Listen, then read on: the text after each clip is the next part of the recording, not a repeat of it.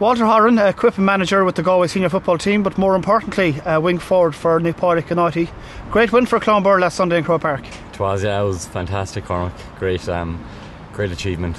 Very proud, and the club is having a great couple of days now. The weekend before the match, was there much of a build-up in Clonbur?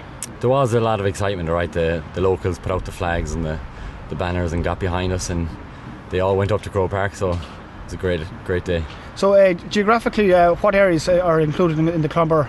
It's Clonbur, Clubrack, Kernamona and Mam, even as far as back as Leanon, but it's a big enough area, but we've a small panel, as you know. And was there anybody left there last Sunday? Not one, no, not one. The guards did a circle around the village, but they managed to keep a hold of the place. So for the game itself, was it an overnight stay in Dublin on Saturday night? Yeah, we stayed there Saturday night and Sunday night, and came down to Clonbur then Monday afternoon.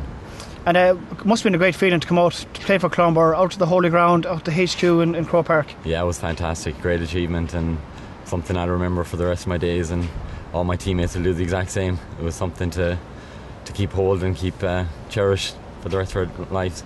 And a small bit about the game itself. It looked like curtains at one stage when the Tyrone boys had the penalty. Yeah, it was pretty scary now. Pádraig Welch, he was unfortunate to give away a penalty. It may have been a free out before that, but he did fantastically well to save the penalty after that. And once he saved it, it kind of lifted us up a bit, and we pushed on from there after the second half. And it must be fitness that came out at the end, because with 2 minutes to go and you're level and you got the winning score. Yeah, our fitness was one of the key elements throughout the year. Stephen Joyce, manager and trainer, he kind of looked after us well that way, and we pushed on at half time. We knew we had good fitness, so we used that to our advantage.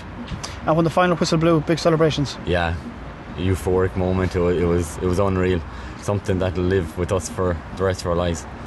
And on Monday night then, back home to Clonbur, was there many people to greet you in Clonbur? There was. Supposedly there was 3,000 people, so it was unbelievable, really unbelievable. The streets were packed. Every pub in Clonbur was packed, and I'd say it's still packed now on Friday night after, so something to look forward to for the rest of the week coming. Well, on behalf of the Galway supporters, and I'm sure every club in Galway, congratulations, and we're all very proud of your great achievement. Thank you very much, and Fair thanks play. for all the support. Come on,